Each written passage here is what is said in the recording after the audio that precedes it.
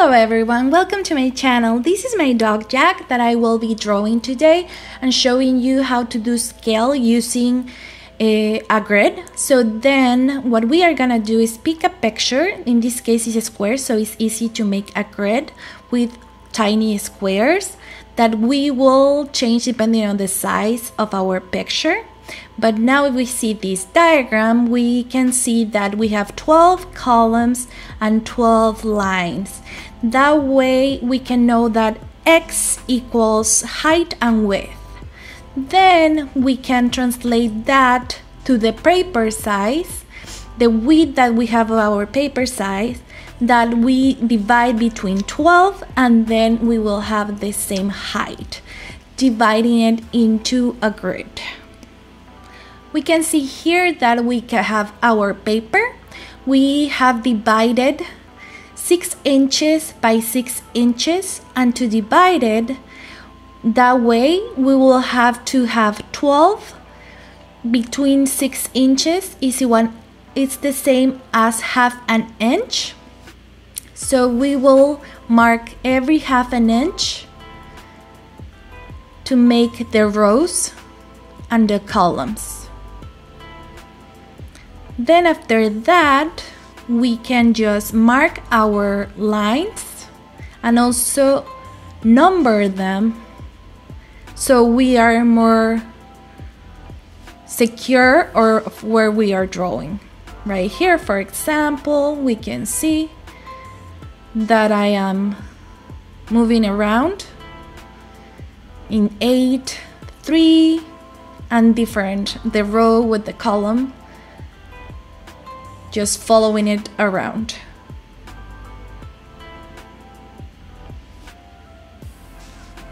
We have to learn not to follow what we think the shape is, but actually observe the shape that we are following. And this is a good technique because you divide the whole image into small squares and you can really analyze the shape of it.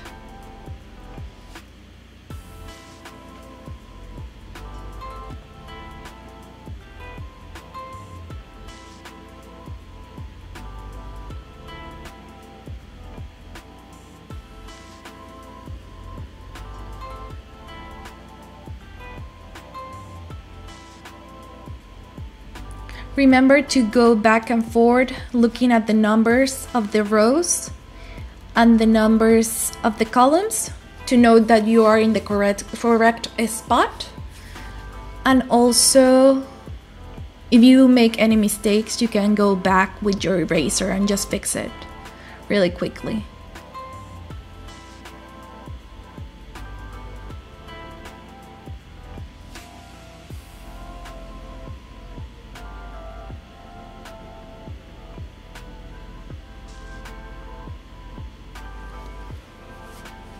These are really nice exercise to relax because you just have to follow where the grid takes you.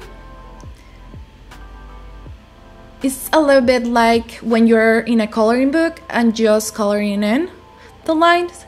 Here it's a lot of observation and you have to be focused, but also it's kind of relaxing.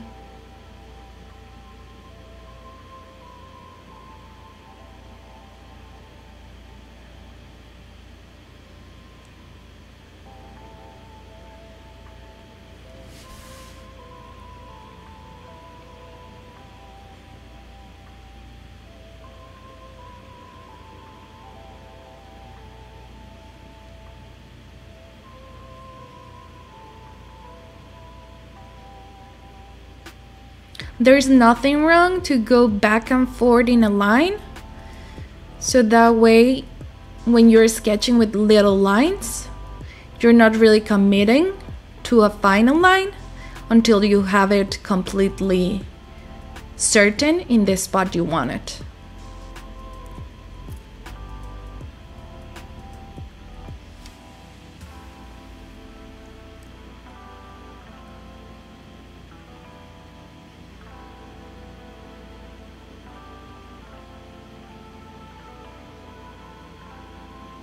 So like I say, you can go back with your eraser and change the lines.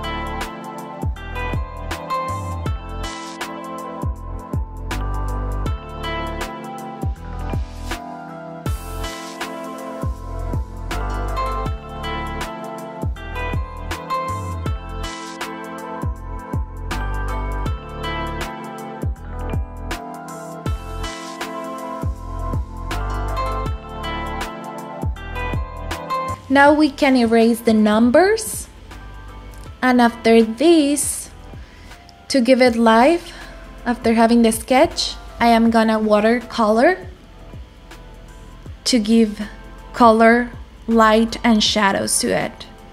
So at this point of the video, I will like to make it more relaxed and just let you see with some music how Jack becomes himself.